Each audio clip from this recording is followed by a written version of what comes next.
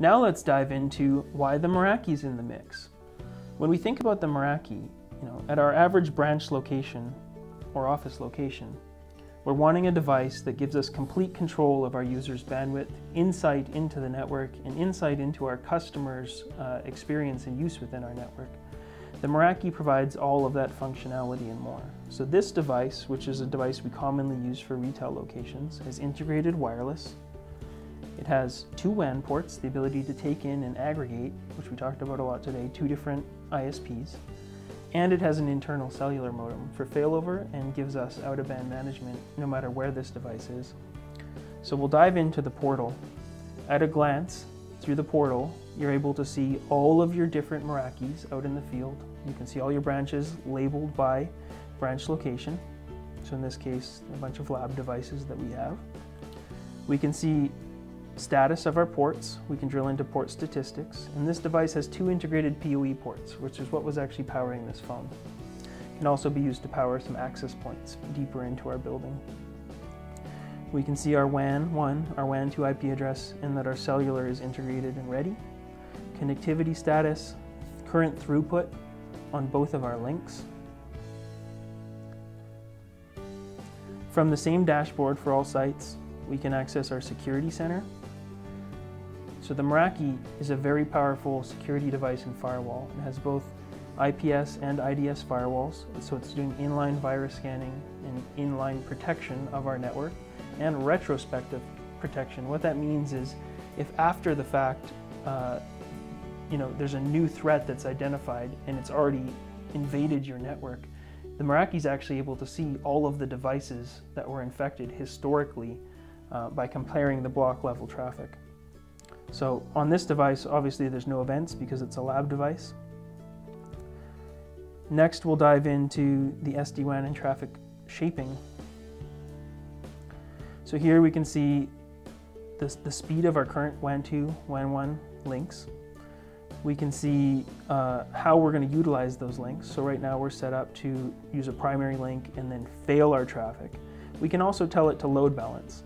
So when we think about load balancing, it's balancing your users across the 2 different links, and it's balancing based on applications. So we can actually set some QoS and say, if we know we have a fiber on WAN 1 but a lower quality link on WAN 2, we can make sure our voice traffic primarily goes out WAN 1 and our WAN 2 link, which might be a big commodity broadband, is used for our public Wi-Fi. We can set some really, really intuitive traffic shaping policies, and this is one of the most powerful parts of the Meraki. So we can drill in by application because it's doing deep packet inspection of all of the traffic, and we can say, we want to limit on a per user basis by default. Maybe we only want to give all of our users 50 megabits. But to enable a good experience, we want to allow for a burst of speed initially so that, if it's a small download, it happens instantaneously. But if it's torrent traffic or video, it's shaped down to whatever we want to set. And we can set that for both the upload and the download. We can also then go deeper on an application basis. So by default, we're optimizing for SIP, WebEx, Skype, and video services. But then, maybe we don't want to allow our users to have really, really fast connections and use a lot of our bandwidth for social, for video and music, for things like Netflix and YouTube.